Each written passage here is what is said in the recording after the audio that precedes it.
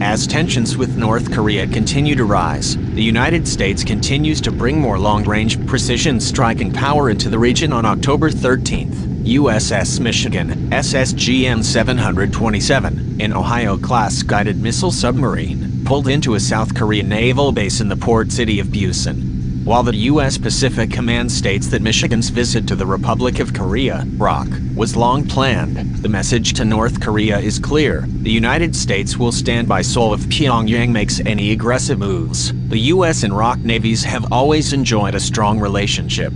Today, our relationship is stronger than it has ever been, and our ironclad partnership is further reinforced by this visit from Michigan. Rear ADM Brad Cooper, Commander, U.S. Naval Forces Korea, said, "Michigan sailors were warmly welcomed by the ROK Navy today, and I know they'll receive the same wonderful welcome from the local community during their visit to Busan." Originally constructed as a ballistic missile submarine armed with 24 Trident ID-5 missiles, Michigan was converted into a cruise missile carrier in 2007 and is armed with 154 UGM-109 Tomahawk missiles.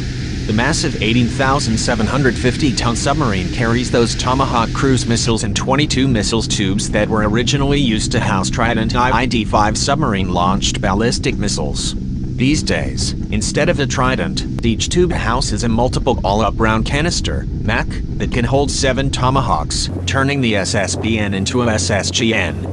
The 2 remaining Trident missiles tubes on board the 4 Ohio-class SSGN conversions, Ohio, Michigan, Florida, and Georgia, were converted into lockout tubes for special operations forces such as operators from the U.S. Navy's elite SEAL teams. Indeed, with SSGNs can host up to 66 special operations personnel and can also mount a dry dock shelter and SEAL delivery vehicles.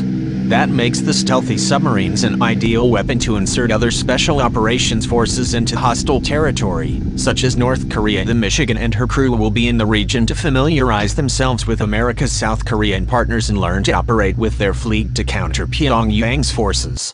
Inserting special operations forces will likely be a skill Michigan's crews will exercise during training exercises.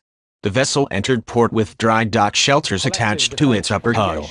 We are looking forward to working with our Republic of Korea Navy partners and experiencing the Korean culture, which is a first for many of us, Captain Gustavo Gutierrez, Michigan's commanding officer, said. With any luck, Michigan's job will simply be training and deterrence during her visit to Korea, but if worse comes to worse, she packs a very formidable punch.